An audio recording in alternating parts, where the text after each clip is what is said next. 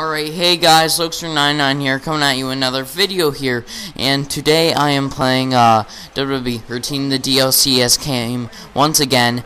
We are here with Antonio Cesaro. I bought all of the current people, no Add to Dare mode, or not mode, people or Moose Pack, but we're here with Cesaro. He looks absolutely fantastic. His entrance is not the most current, but this is when he first debuted, and the animation where he goes like, bum bum was fist. He does that. Then he does the like dust thing, and he looks very accurate as well. And he only has one finisher and two signatures, but we will get to that when we have those. And so let's just get started. This is actually my first time playing as him. I forgot the DLC was today, so I downloaded all of it, and I'll have 5 review parts coming out. And this is our first one.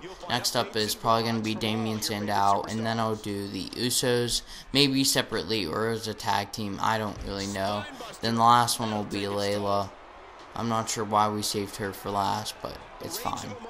And Cesaro is moveset is exactly like in the show, which they should know by now. You know, he has been in WWE for a while, and I think he looks good. I'm probably gonna change his attire to red. I'm not sure if that's exactly what he wore during his debut, but I'm probably gonna change it to red. But they got it right, like all the high pads and no elbow pads, and he just looks fantastic. He even has the hairy body, and he just looks great.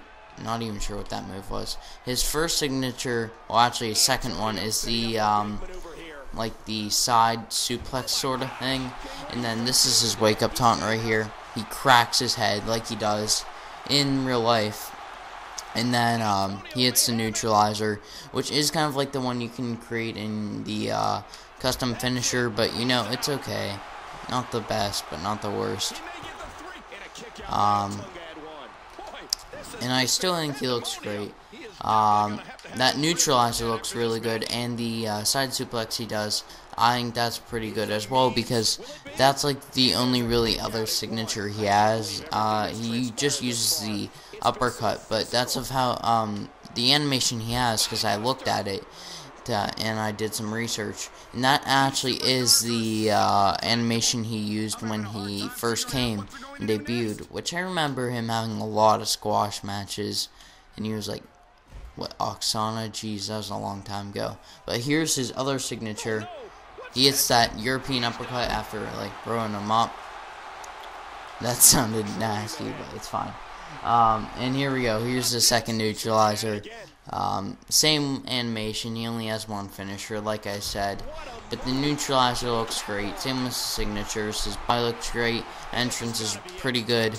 So please leave a like, comment, and subscribe, and I'll see you guys in the next video. Bye.